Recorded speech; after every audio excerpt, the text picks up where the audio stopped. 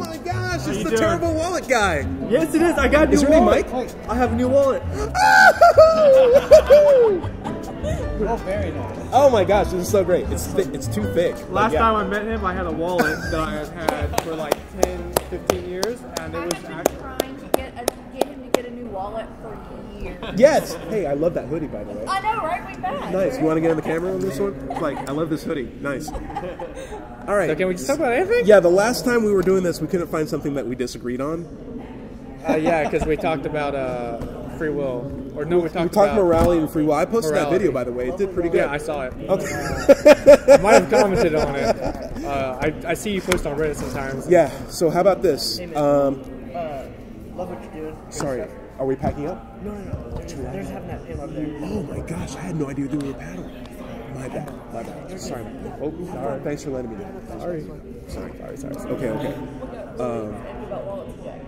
I'm gonna give you something. I'd like for you to see me. Oh, is that cool? Try that. All right. We can try that.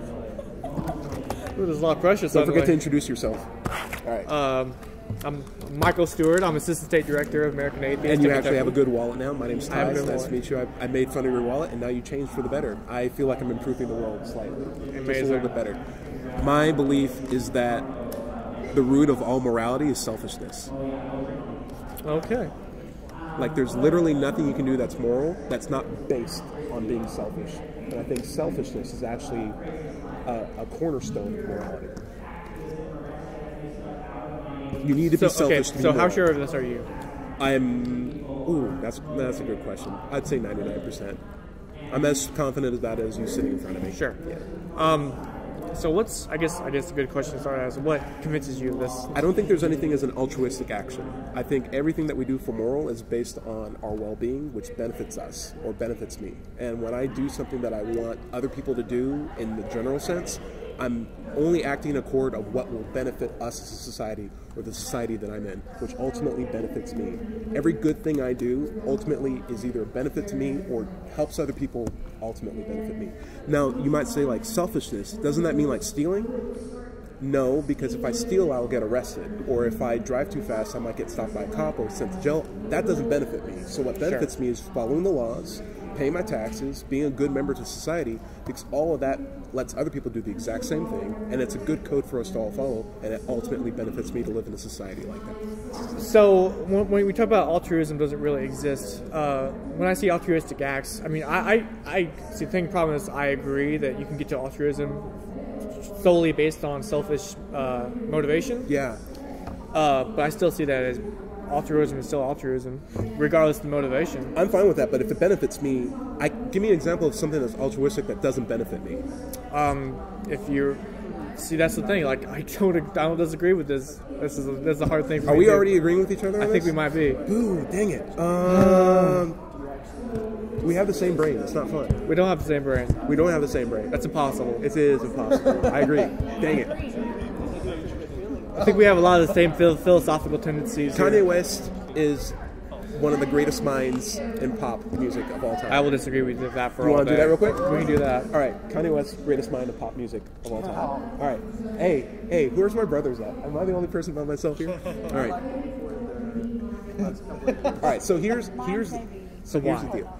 Kanye West is a great music producer. He started off ATL as just, I'm making music for these other guys. He crafts music and levels that people aren't. He's layering stuff and sampling stuff that people never even listened to.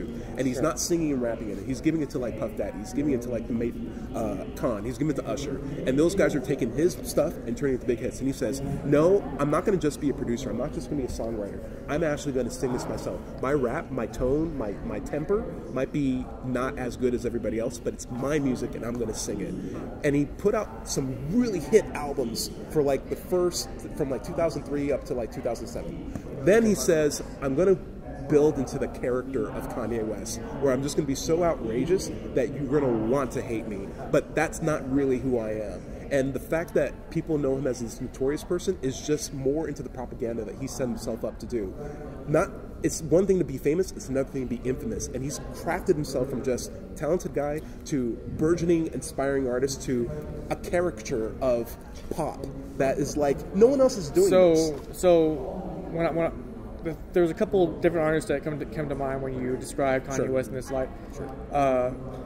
Artists like Lady Gaga, exactly, Marilyn like Manson. Lady Gaga is exactly. So Lady Gaga is a really brilliant pianist. Okay. She can sing operatically. She has great octaves, but she makes pop music because she knows that's what sells, and she's crafts the character. How do you know that? She says in an interview. Does she? Yeah, she said. Like, she knows her demographic very well, so she plays to that demographic. She's very flamboyant and boisterous in very specific areas, so she can sell and cater to that seems group. To me it's a product. There seems to me a lot of variation in say, Poker Face and The Shallows. Exactly. There seems to be a wide window. And that's executive meddling. Kanye West is Kanye West. Like, that is him doing that. That is everything he's constructing is him, and you can tell how meticulously he's constructed his personality. Like when he does album for Pedro, like the soliloquy for Pedro. Like, there are songs in there that's like, why is this even a song in here? Because it's what Kanye West, the character, would make as a song. It's just like static and like words said on backwards. It's terrible, but it's what that character would make. We're looking at basically fake wrestling. As if, like, The Rock came out with an album, it's like, I'm The Rock, people's elbow. Yes.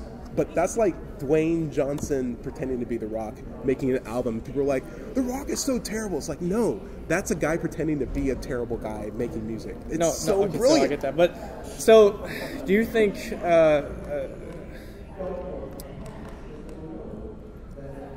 Kanye has said a lot of weird things. He has said a lot of weird things. I'm a proud non-reader of books.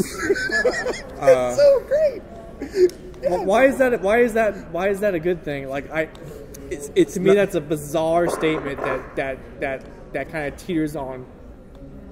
I get it's the Kanye brand of crazy. So like, as a musician and as someone who has respect for myself, I could never find myself saying something as outrageous to public.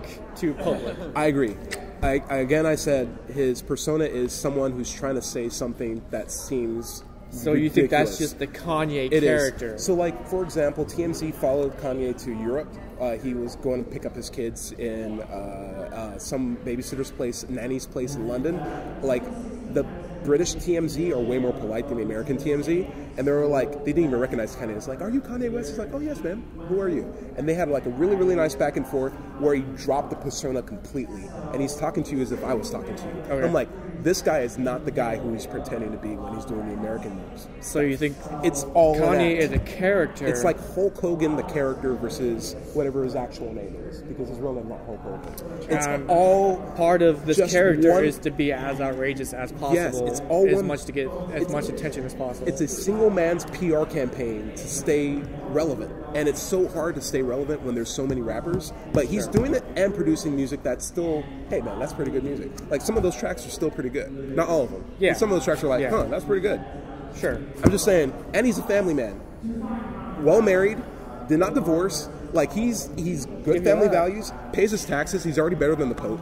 Like, I'm just saying, like, if you want like a good role model of like, this is how you handle your own business and empire, you would do it the Kanye West way. His sessions are free. When you go to Atlanta, he does block parties that you'll get trapped in, free. He'll play in Peachtree Street, and he'll have his friends. He'll have Common there. He'll have Lil Punk. I don't know if you like Lil Punk or if you like trap. Chance the Rapper will be there too. Sure. Saba will be there. It's insane, and it's free. And you're like, why are you so good to us? Because he's just a cool dude. Deep down, he's a cool guy. When he does interviews, he'll say something stupid. Slavery wasn't that bad. He will say something really outrageous. Trump is great. Trump is great. I'm going to support him next year. Oh my God. Whatever to get. No. Okay, but I think he's playing a character. I think so. Because I think at this point, the only point of real disagreements. Yeah. Is that while this might be a genius move on Kanye to create this crazy character to stay relevant, I wouldn't want that repertoire as an individual. I wouldn't want to be that person who says the crazy shit, who acts, even if it's an act, that he supports Trump. You're saying he's very brave. He's to be the only person doing this. Different from me, I wouldn't do it. I couldn't do it either. That's why there's only one Kanye West. Sure. There was one thing I wanted to do. Sure. I don't have any practice in doing this. And you were talking about stuff that that's not philosophical. No. All right. No, I can do something that's not philosophical. All right. What do you want? So I play video games. I'm Yes. very competitive. Okay. I think that fighting games, when it comes to video games, is the highest form of competition. God damn it, we agree on everything. No, you're right. Smash Brothers Melee? Well, that's Smash Brothers Melee? Yes. that is a fighting game according to Evo. Well, not anymore. So I don't disagree. So maybe are you really into Smash? I'm really into Smash. We can have a disagreement about Smash. 'Cause Okay. I don't think it belongs in the fighting game community. Well, I mean, you don't think it belongs in the fighting game I don't community? think it's a part of the fight. fight. I don't think it's a part of the fighting game community. We can talk about that. Okay. Smash is not a part of the fighting game community. We're trying really hard to find something we disagree on to actually do an interview about, because we've been struggling about this since what, June of last year. We've talked several times. All right, let's try this again. Smash is not a part of the fighting game community. Smash is not. Why do you think that? So when you look at the fighting game community, you know, the OGs that have been coming up since like Street Fighter 2, the people that have been playing fighting games for as long as fighting games has been a thing. Yep. There's an understanding of who people are. There's a really broad, like Alex Vi is Alex Vi. People know who Daigo is. Yeah. Like yeah. you know who the people are. Oh yeah. Sonic Fox.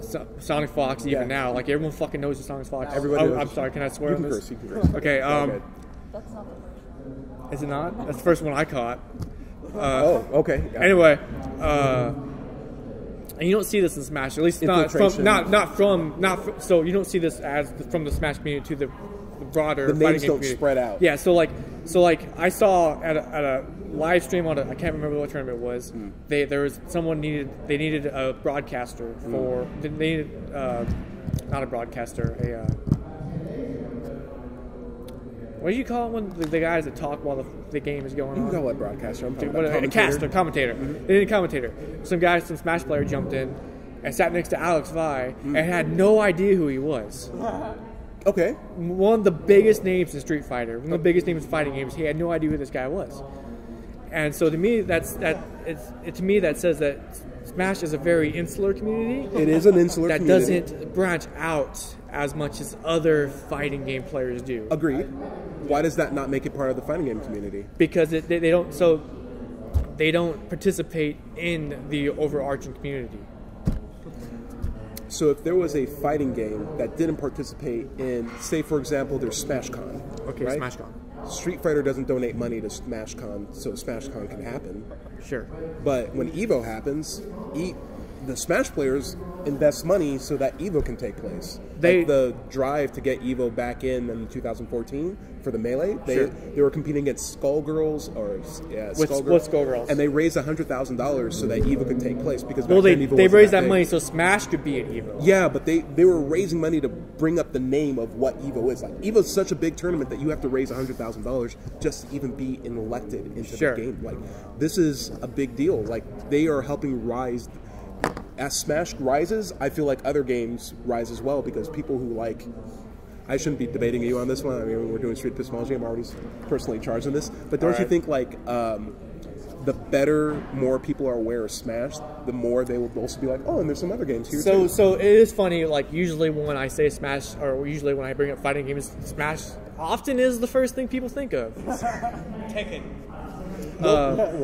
That is often the first thing people think of, and I won't deny that. You're not saying Smash is an easy game. You're just saying I'm not saying Smash isn't a fighting game. Yeah. I just don't think it's part of the real broader fighting game community. there's a hardcore aspect to the fighting game community. Yeah, Yes? they're very much. It's so the fighting game community, and this is a negative aspect of it. It's a very, very insular community. As they don't like outsiders. Yeah. It's hard to get into it, and that stems back from that's heading out.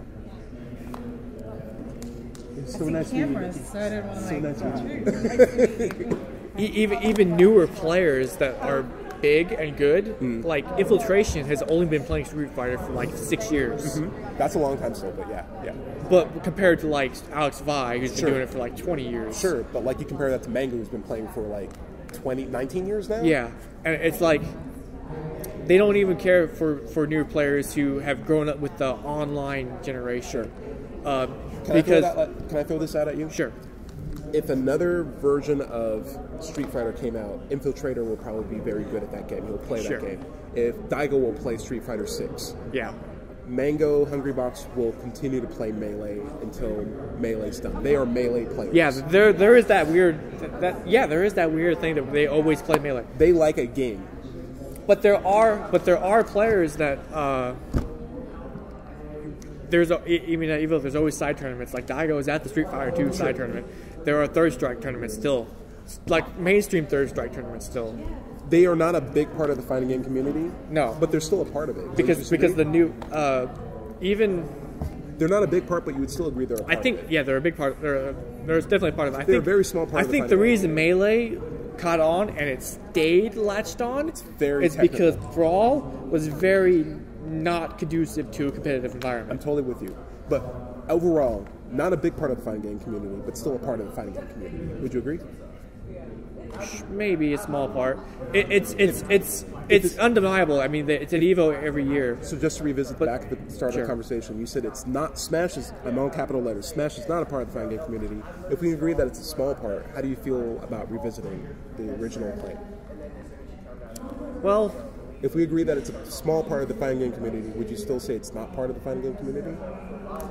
Perhaps not. But I still think there is a lot about Smash that is very, very different from the rest of the fighting game community. Are you guys together? Yes. Can I interview you? Sure, I've never done this before. I think I'll have better luck disagreeing with you on something than this guy who I feel is just my brother. I can't believe we immediately got into fighting games together. I wasn't expecting to sit down with someone who knew fighting games. Yeah, I do. I really love fighting games. Dude. And I love Melee, and it breaks my heart that what it's about not Evo. Mortal Kombat 11? I love Mortal Kombat 11. You know Ronda Rousey voices? Yeah, she voices Sonya Blade. Yeah, that's crazy. She's and not good you know, they just announced this. They just announced this yesterday. We're gonna talk about this real quick. Real quick.